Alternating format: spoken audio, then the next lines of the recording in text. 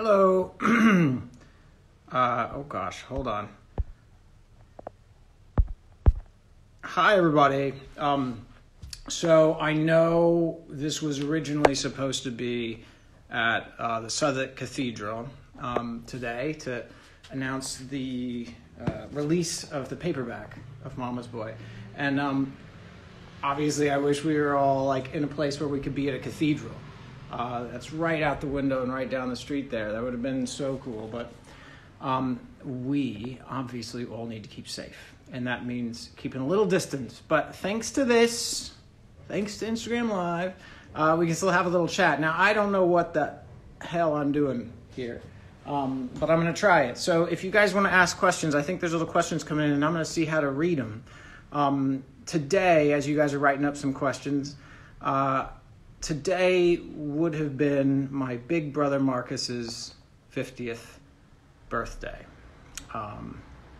And if you've read the book already, you know who my big brother was and how important he was to me, how he literally, with his courage and strength, saved my life many a time, how he came out unexpectedly when we were making milk, which shocked me and my mom, because he didn't fit any of the stereotypes of being a gay guy. And sadly, we lost him a number of years back now. So happy birthday to my big brother Marcus. I can't think of a better day to be releasing this book. The UK cover, there's a question, what the heck is this? Listen, if you grow up in Texas, in the United States, you are expected to play football. If you don't play football, or American football, people are going to start to wonder what's quote unquote wrong with you. Now, I didn't want anyone ever to suspect there was anything different about me. So I played football, and I was a safety. So on the defense, my job was to go and try to knock the ball out of, the wide receiver's hands or keep him from catching it or whatever. And I was scrappy and little and fast, and I was all right at it. I don't know that I enjoyed it, but I was all right at it. And it kept me in a closet of sorts for a little while longer. All right, let me get to the questions. I guess the first question is, how the heck do you get the book? Don't go out to shops. That would be silly. Do not go out to shops to try and get this book. First of all, they're probably all closed, and if they're not, that's an even bigger problem. But you can find it online. Certainly, you can even get the audiobook online if you like listening to it. It's something I narrated. And so you get to hear my voice get a little crackly at times. All right, let me see if I can figure out these questions. Hold on 2 seconds. The first question up is from Tom Daly, who's upstairs right now. We just had dinner. He just made us like this vegan spaghetti bolognese. And his question is, why didn't you do the dishes before you went live? Well, that's nice. All right, that's true. I didn't do the dishes. It's true. I didn't do any of the dishes. I did pick up my plate and put it by the sink, but I'm sorry, Tom. Didn't do the dishes. It was a delicious vegan spaghetti bolognese. And I'll probably be in a little bit of a pasta coma before this is done. All right, another question. What inspired you to write the book? All right, honestly, I didn't have a good... I always say to writers, don't write anything unless you have a purpose for it, and that purpose serves something in the future, not the past. And I hope, when you get into the book, you'll realize that sadly it's gotten even more topical today. The book starts with a plague.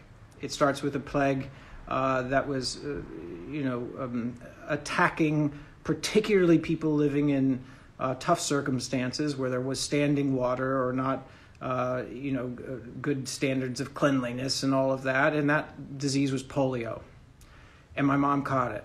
And my mom caught the worst kind of it. And it left her in an iron lung for a long time. It paralyzed her. But one of the things I think that is inspiring maybe to read it now, while we're in a pandemic of our own, is to see that it was that polio epidemic and my mother falling ill in it, and all that she suffered, that actually gave her the hope and the courage and the strength to defy her nurses, to defy her doctors, to figure out how she could walk again, to fall in love when every nurse said that was never going to happen, to have 3 kids that every doctor said was impossible, and eventually to be able to understand that just because you're different doesn't mean you're wrong. My mom looked very different, but my mom came from an incredibly conservative world. She was Mormon, military, grew up in the South, and she considered herself a conservative. But when she found out about me, and later my big brother, well, she wasn't just going to outright reject us. She wanted to understand what this difference was. And that took a long time, and it wasn't easy at first. But I think that plague that she survived, just barely, now, 60, 70 years ago, is what opened this giant window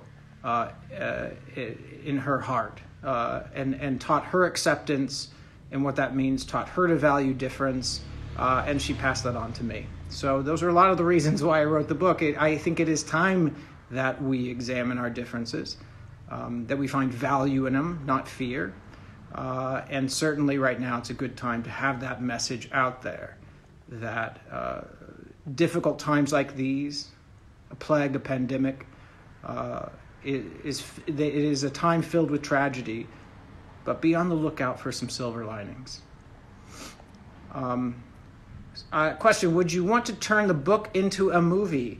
Yeah, right now, actually, my good old friends who I did Big Love with over at Playtone, which is Tom Hanks's company, in association with Amblin, which is Spielberg's company, with the wonderful documentary director Laurent, who you might have seen.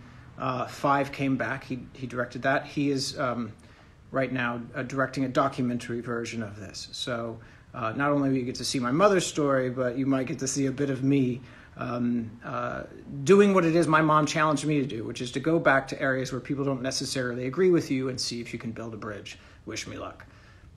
Next question. How old was I when I knew I was gay? I was 6 years old. And that's a chapter in the book. And I say in the book, and it's true, I think a lot of people who are LGBT or Q, they have a suspicion there's something different about them, but they don't always know exactly what it is. Because I was raised where I was raised, I had a lot of words for my newfound feelings, my crush on this kid down the street. And so I knew I was gay, and I knew that was a problem. I knew that was not going to go over well where I live, not in my church, not in my community. And so I was pretty terrified for a very long time. All right, let's see if another question. Whoop. Nope, that turned the screen around. Now you can see Robbie's toys, or you can see my husband naked behind me. David Hockney painted these, drew these. Robbie drew that. Who's better, Robbie Ray or David Hockney? Robbie Ray or David Hockney? I don't know. I can't tell. I don't want to just say I love David. Love David. He's a friend. Love what he does. But, I mean, this is art, right? Look at that. Look at that. Move over Picasso. We got Robbie Ray. All right. Back to the questions. Let's see if I can open them up. Yeah, here we go.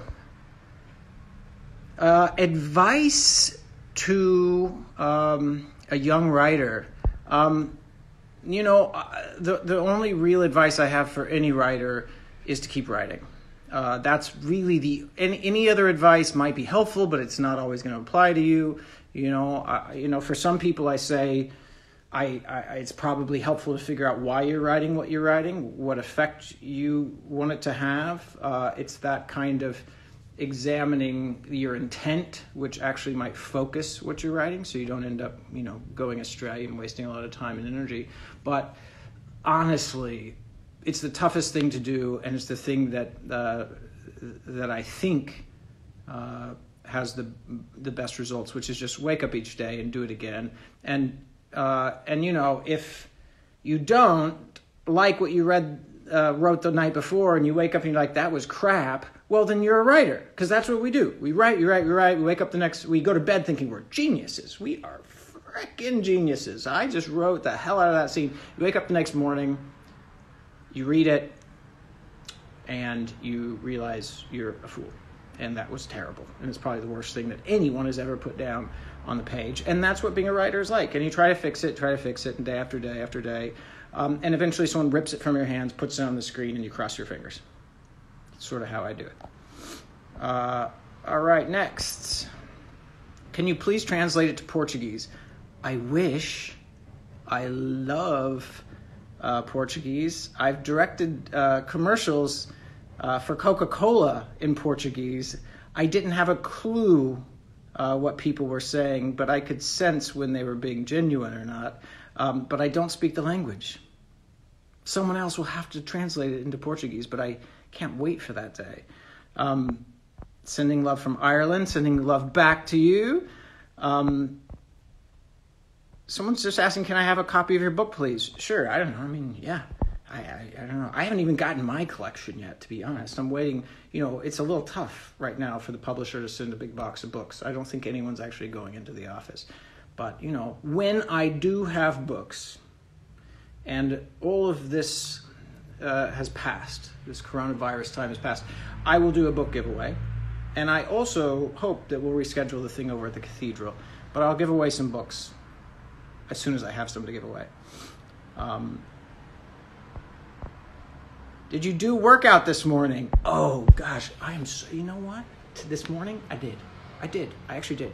I'm going to be honest, I haven't for weeks. But this morning, Tom said, get on the treadmill. I got on the treadmill, and I walked at a very slow speed and not a very high incline for 20 minutes. But that's better than nothing. I almost sweat. Come on. Let's see. What else do we got? Is there something you were going to include in the book but didn't? That's a great question. That's a really good question for a writer. There's a lot. I mean, it covers a portion of the time when I met Tom and started our family, and obviously that's a really, a huge part of my own story. But it didn't have a whole lot to do with the purpose of this book. And this book was more about my mother's journey and how her difficulties actually turned into some triumphs, and so there wasn't a room for that story, not enough to do it right. So later there'll be another book.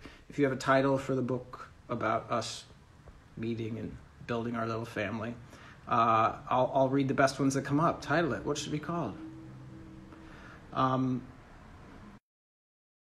battery was running dry. Someone says they just bought the book. Thank you. What was the hardest chapter to write? I think probably the most... There's a lot that I'd come to terms with, but the chapter where my stepdad is so incredibly violent that my big brother had to beat him off with a baseball bat so he didn't stab my mother to death. That was sounds very dramatic when you say it out loud, and it was, but certainly not. It's partly why I miss my big brother so much today, and it was not a memory I liked going back to visit, but I think it was formative, and I'm glad that I shared it. All right, love from Japan, right back to you. Wish we were there this year. We will see you in Japan next year. I cannot wait. Let's see. A lot of questions about if I'm going to translate it to a different language. I would love to translate it to another language. That depends on you guys. It has sold very well, but it has to sell incredibly well to get that to happen. So tell your friends to get it. There's some questions about Liam, who's probably here watching, asking why Liam's around all the time. And Liam is Tom's best friend Sophie's boyfriend. And he is around a long time. because, and I hope no one saves this or quotes me, he's brilliant. And I asked him a few months back if he would help run my company. Now he is working actually now he's not working. He's at home, and I can't wait for him to be back. But don't tell him I said that, even though he's probably here in the room. Let's see. Real question, what is vegan bolognese sauce? I don't know. Ask Tom. I have no idea. I just don't like eating meat. I don't eat meat. I eat fish occasionally, but that's it. So if he's going to make me a bolognese, I don't know, it had little chunks of something that he got, and it was really good, but it wasn't me. Let's see. Ooh, this is a very good question. How do you cut pages in a first act to get to the action sooner without sacrificing character and story setup? Ooh, somebody's a writer. I do a lot of outlining, and so that's what all those note cards are that I harass you guys with on Instagram all the time. By outlining, I'm able to, or hopefully, not always, but the attempt is to only have what's necessary in order to tell the story, in order to get your characters into the position you need them in, so that they have the challenges that will sustain a second act and have a fulfilling third act. And there's all this stuff you want people to know about these characters, particularly in a true story where you have so much information. But an outline helps you get rid of what's not necessary before you write it. What's really hard is when you've already written your first act or your first couple chapters, and you've done a great job and they're wonderful scenes, but they're way too long. You're on like page 40 in Act 1, or you're 3 or 4 chapters and it still feels Act 1-ish. And now you've got to cut that stuff that you did so well because you don't need it. But it's hard to cut it. They're like your babies. You gave birth to them. So I always say outlining helps you. It helps keep you from killing your precious babies. That's my trick. Where is Tom? Tom is upstairs. I think he's probably starting to get our son ready for bed, which usually means a bath, which lately means there will be water all over the floor. Because Tom doesn't seem to mind the fact that Robbie likes the tub as full as a swimming pool and wants to splash as much of it as he can onto his papa until his papa is drenched. And, this is their game. I just stay away now. I stay away for dryness sake. All right. Yeah, water everywhere. All right, what else we got? These are good questions, guys. Any tips for juggling writing 2 scripts at once at very different stages? Oh, I love that there's writers in here. Yeah, I hate doing it, but I do it all the time. Right now I have a TV show, a movie, both of them at a network in a studio, and a top secret rock opera, which isn't quite as secret now that I've just said that out loud. But they are all actively being created with teams right now. And every now and then I kind of get things mixed up. And it's tough. I remember when I was writing Milk 9-10 years ago, I was also writing Big Love on HBO. And every now and then a little piece of dialogue would sound awfully similar between the two.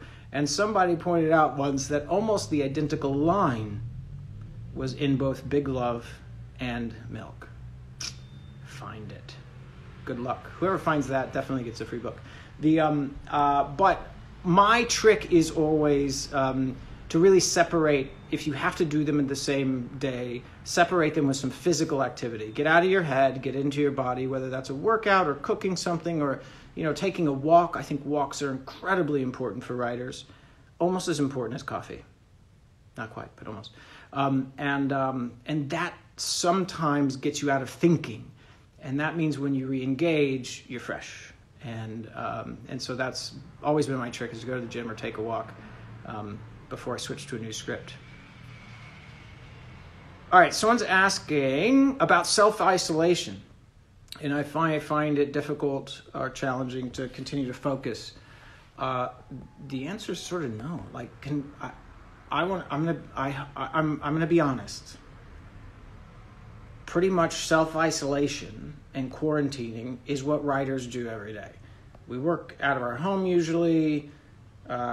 Usually there's no one around. I don't leave my house often because there's a giant, amazing coffee maker that Tom got me that's like right out of an American diner. It's sitting on a shelf over there, and I love it.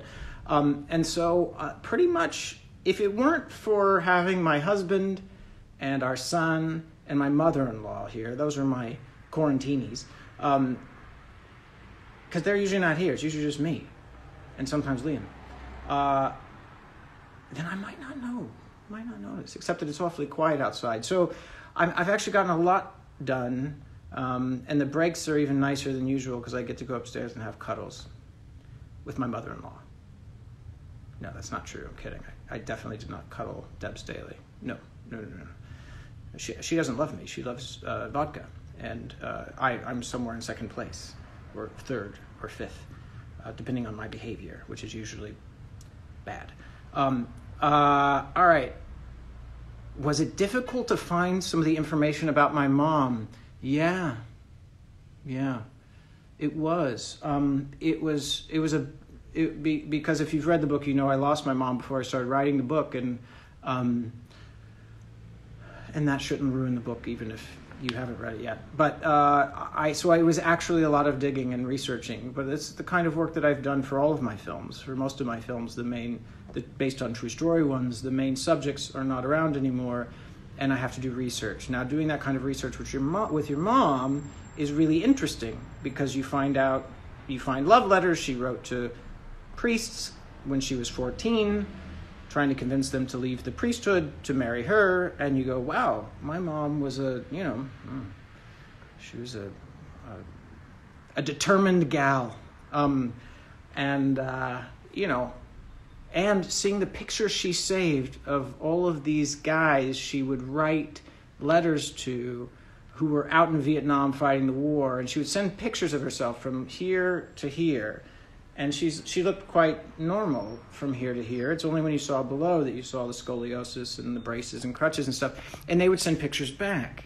And so looking through my mom's album I call it her golden book of boys, of all these photos she saved of these cute, very cute soldiers from Vietnam, I realized my mother and I have the same taste. That was confirmed when I met Tom and caught her Googling pictures of him in Speedos on her iPad in bed one night. It's a true story. I mean, we're here for the truth. How much coffee do you drink a day? Not enough. I've tried. Not enough.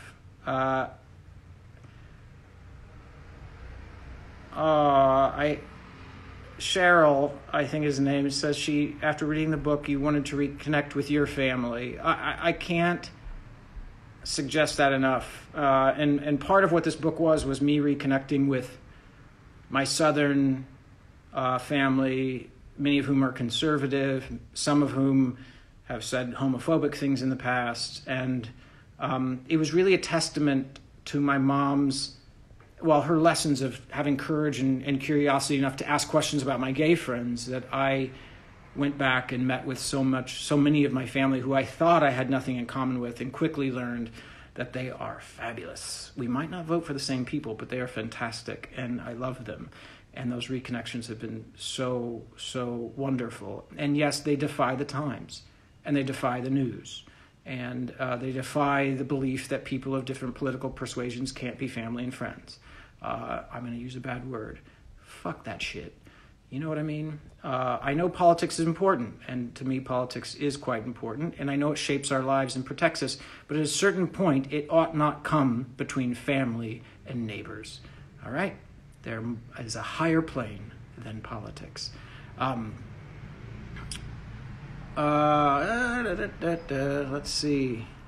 Why do we not share our son's face? I've answered this 1,000 times. He's so incredibly cute that it'll make every single parent in the planet, jealous. And why would I do that to them?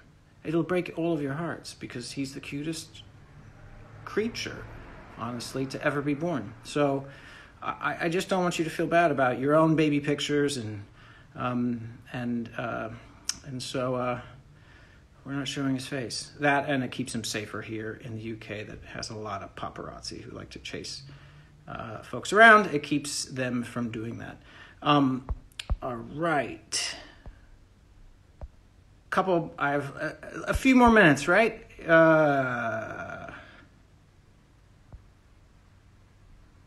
What's the number one thing you recommend to writers when telling their own story? Oh, God. I mean, it's freaking hard. Take your time. I do suggest, I always say outline.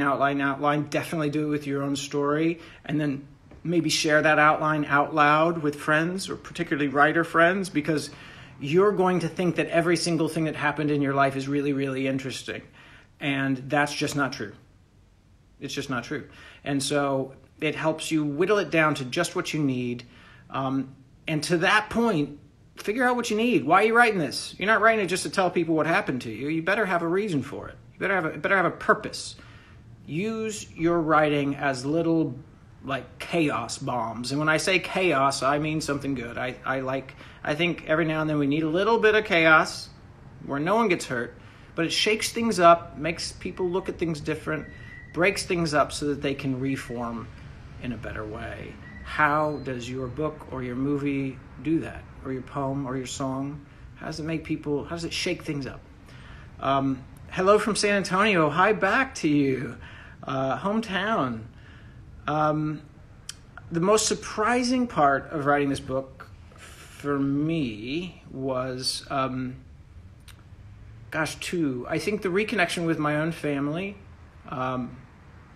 understanding how strong we'd always been, that we were always still there for each other, that what I said earlier, is that higher plane than politics.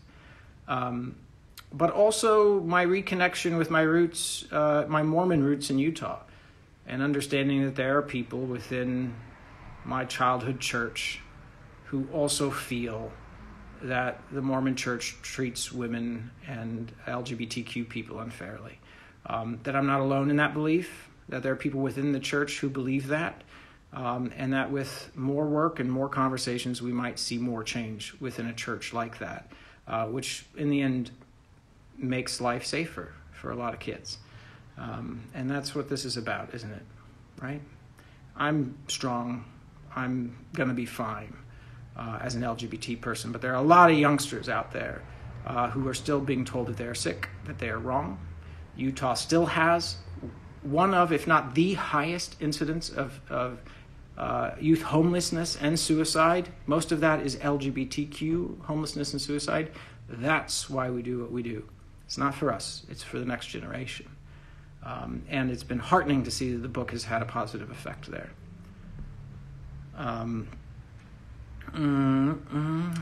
Thank you for the congratulations on the release.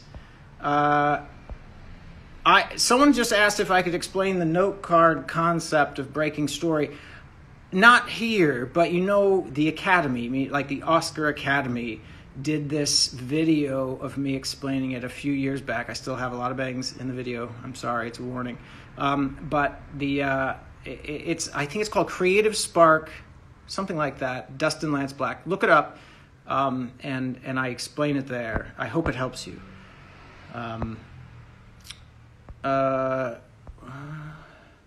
Where can we meet once Corona blows over? Are you kidding me?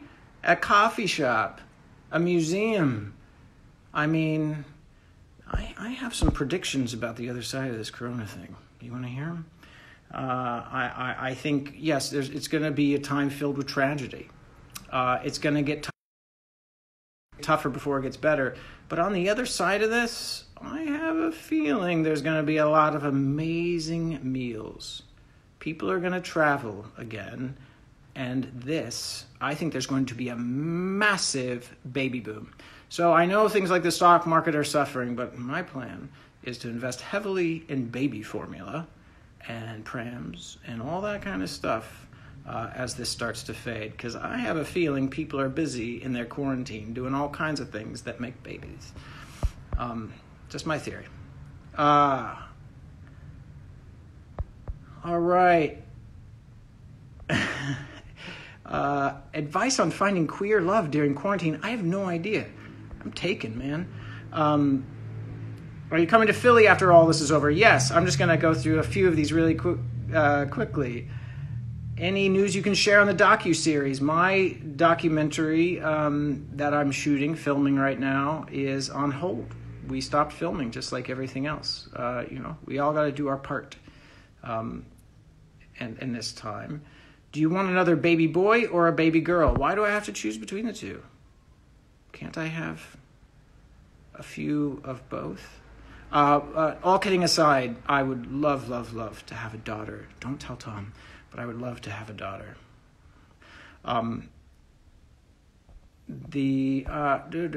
And then just a couple more minutes, because what's going to happen right now is my battery's going to die, because I'm terrible at this.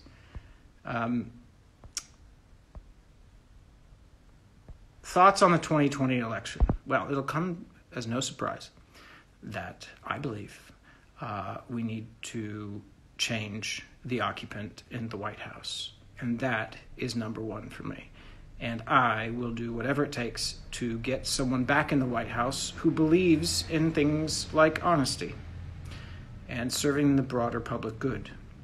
And perhaps even that difference is valuable.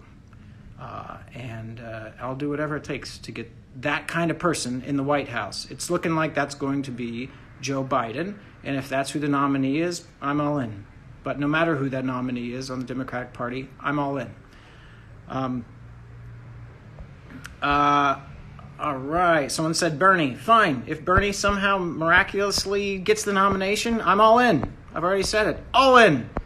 I actually think, and then I'll leave politics behind, but I actually think we were spoiled in the Democratic primary with a lot of wonderful candidates who were very sincere and very capable. Honestly, I will take any of them over what we have right now, because I think lives depend on it. Right. I should probably wrap. How's my hair doing? It's getting longer. How's your heart? It's fine. It's been all right. At night, when I have a glass of rosé, it's even better. How do you celebrate your mother's and your brother's life? I think that's a good one to end on. In the book, and this might ruin a little something, the last words my mother ever said to me was, "Fight for my life." And of course, I hear our son. Of course, I feel like I failed to keep her alive, and that was very, very difficult. But it made me question what her life meant, what it symbolized, what I learned from it. And that's why I wrote the book. My mom and my brother's lives were lives worth fighting for. And that's because they believed that there is no gulf between family, between neighbors, between human beings that is too wide not to build a bridge across. And, sometimes that optimism proved foolish, but most of the time she was right. If you're willing to sit down with somebody and share personal stories, not politics, not science, not the law, not all the arguments that, yes, might be on your side, and they're valid and they're worthy, but those just lead to fights. If you're willing to sit down with someone and share your heart, you can build a bridge. And that's what my mother's life stood for. And though I lost her and my big brother, I believe it is something worth fighting for. And that is how I honor their lives. And I hope if you haven't yet, you can read their stories, because they're very inspiring. You hear a lot about me, but it's mostly about my mother and she and I and our unexpectedly close relationship and the great things it led to. All right, I am out because I just heard our little one heading towards the bathroom, which means that the water fight is on. If I don't get up there soon, our bathroom will be under at least 2 to 3 feet of water. And so I figure I gotta intervene soon before Papa and Robbie drown out the entire neighborhood. We can't deal with that right now. We just can't deal with it. All right. Love you all. Thank you so much for tuning in. We'll do this again once I have some books in hand, and I'll do a little bit of a giveaway. All right. Thanks, guys. Love you. Bye.